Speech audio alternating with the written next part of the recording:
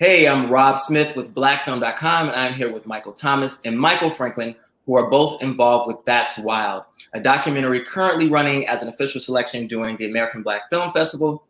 The award-winning documentary tells the heartfelt story of Clifford, age 16, and Nicholas and Amani, age 13, these three underserved teenagers from Atlanta attempting to climb 4 snow-capped peaks in the heart of the Colorado wilderness, all while overcoming their own personal mountains. Welcome, you guys. Welcome. Hello. Thank you. Thank you. Thank you, Rob. Love that that intro. Well, thank you guys so much for joining us. I mean, I just watched the documentary and I have to say I was blown away. I was on the verge of tears, and then I was proud and excited for these kids. It's just a wonderful job that you guys did on this documentary, I have to say. Thank you. Thank you. Absolutely. So I just want to jump right in. So Michael Thomas, you directed this film. You filmed it, you produced it, and you co-edited the documentary. Yes. How did this project come about for you? And how was that experience both physically and emotionally? Because you were out there with these kids when they were gaining this, new world, new life perspective and digging into nature for the first time. Well, the idea actually we both came up with because I just finished my first documentary, and I thought, after one, the second one is just going to come like that, but it didn't happen like that. And we were bouncing off ideas, and Mike said, you love the outdoors, you love to tell stories from the inner city, so try to look at that direction. And I was looking up, and I found great organizations in different cities who do introduce inner city kids to the outdoors. And I visited several of them. I filmed with several of them. For a second, I thought, maybe it could be good to follow different organizations. But at the end of the day, the organization Wilderness Works from Atlanta, it was a great group of kids led by great people. It was a great vibe. The fact that they were also going to go to Colorado was perfect. So, all those things were falling into place, and I thought, that's the organization to focus on, and that's the story to tell. And and being on the trail with these guys, it's, I kind of took a leap of faith, because it's not a documentary where, you look back at something. Right. We had to experience it. And throughout the trip, the kids started opening up, things started to happen. So I'm happy that things actually happened and that I had a movie to make. And afterwards, we bounced off ideas of each other. I showed them the footage, and it worked out. Yeah. Well, you can obviously tell that there was a lot of love and energy and research that went into it. And I'm glad you picked that organization as well, because the connection with those kids and seeing the life experience they were going through was really powerful. So you picked the right organization, and you did some good work there. Michael Franklin, you and I have been in acting classes together, so I know for you this is a bit of a change of direction for you being behind the camera. Can you share with us a little bit about how the producing side of things found its way to you and what that experience was like for you? Well, one of the biggest things, for Michael, like you said, when he was coming off his last documentary, is that, we were trying to find a good combination for the next documentary that would be inspirational, something that comes, directly out of Michael, which is he has a huge love for the inner city youth, and he loves nature like no other. So we've bouncing forth different ideas, and I was just inspired by his love. So it's let's come together, nature, inner city youth. For me, usually with auditioning and acting and being pinned and on hold and all that kind of things, the producing side is you have a little more control over it, and you able to be more I won't say more creative, but creative in a different way. So it was a very inspirational type. It just moves me, if that make anything, you know what I mean? And we're also a good team, definitely. I have ADD, and structure is not always my best side, and he's always very good to calm me down and to get myself together. And so he's been great to bounce off Thank ideas, you. and we work well together. Well, it definitely came across. So hopefully there's more to come, but we'll get to that later. Hopefully there's more to come with you guys collaborating, because this documentary was extremely powerful. And I hope as many people as possible get to see this and support this movement and this project that you put forth.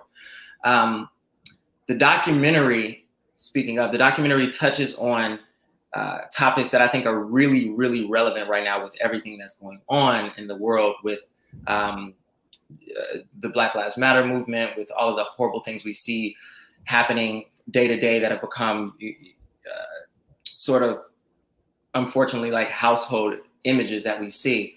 And with so many of the systemic issues that minority communities have historically faced in America finally having this bright light shined on them, we see some of these kids dealing with them, like living in substandard housing.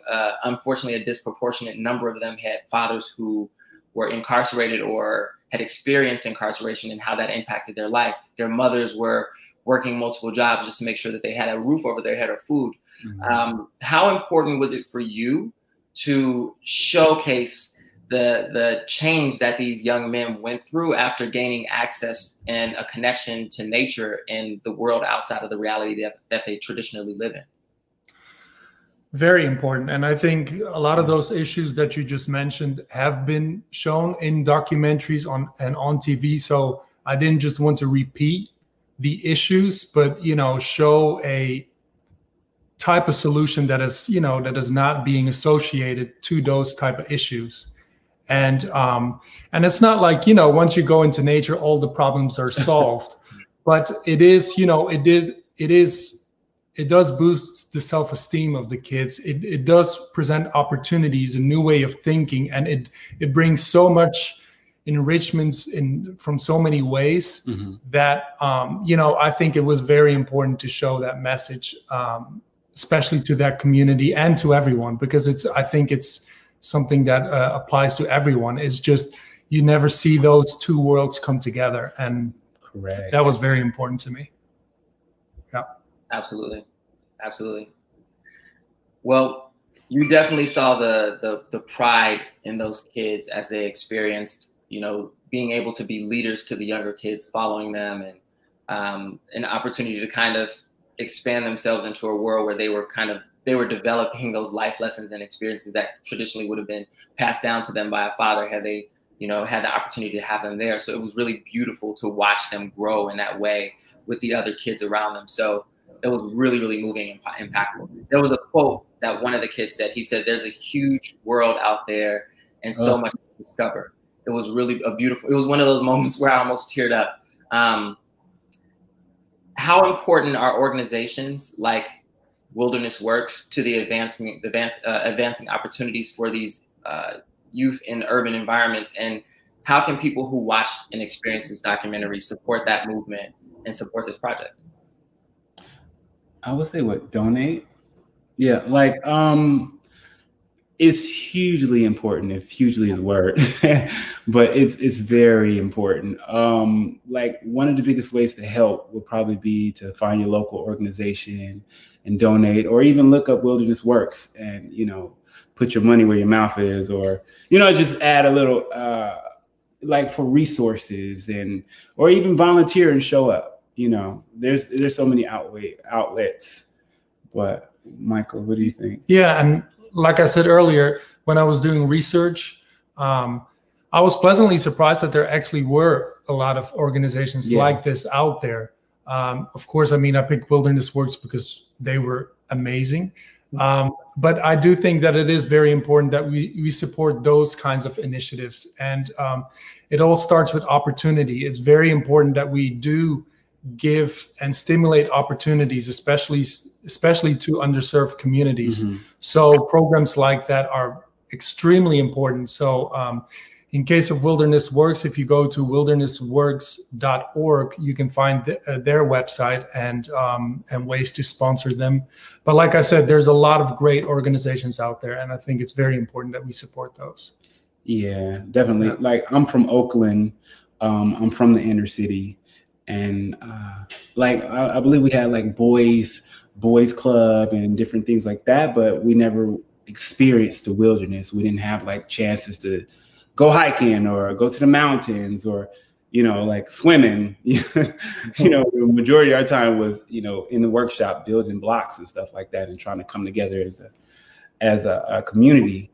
But if I had those resources back then, I think that, you know, a lot of things that, you know, I still accomplished and still pushed forward, you know, would have came a lot easier, because those kind of kids, you know, it's like, it's just the inspiration in going to the outdoors, if that make any sense. Absolutely. And now I forced Mike to come with me on hikes. I'm a hiker. Mike, how's that been? You know what? It's an experience. And like I said, I wish I had it at, you know, being in Oakland at 12 and 13, you know.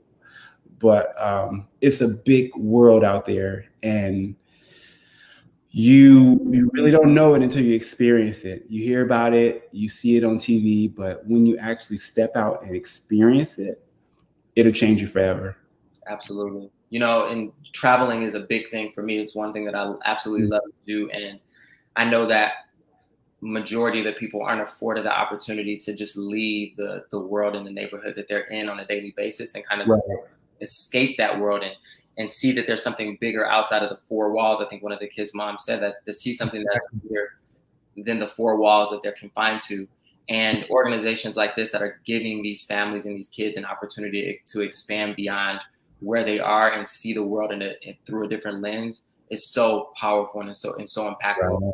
I just want to thank you guys again for sharing that with all of us. Thank you, Rob. Thank you. So what's next for you guys? Well, for me, we have a new documentary that's coming. Can't really talk too much about it yet. A little top secret. All right. It'll be completely different, but also inspirational. Season 2 of Truth Be Told is coming out, so hopefully good things are coming in that way. All right, Michael. Besides the project that he just mentioned, there's also, like I said, I was filming with other organizations, and I did assemble great footage from that, and I'm happy that I was able to edit another short documentary about that. And that's going to be on PBS, but the air date is not clear yet. But that's in the pipeline. Perfect. So we'll look out for those for sure. And what are your social media handles so people can follow you and continue to support you and support projects like this that are coming out in the future from you guys? For the documentary, it's at That's Wild Doc. And personally, it's Michiel Thomas 6, but Michael is spelled Michiel. It's the Belgian connection. And Thomas is just regular THOMAS and then number 6. And my social media, Instagram is at Mr. Franklin 101. And it's the traditional African-American spelling. So, perfect. So again, I just want to thank you guys so much for sharing with us, and thank you for creating this beautiful work of art and really shining a light on the opportunity to give in a way that some of us may not have thought we could possibly give, and have it be so impactful to these kids in these urban communities. So thank you again so much for sharing. Thank you. Thank you. Thank you. Absolutely.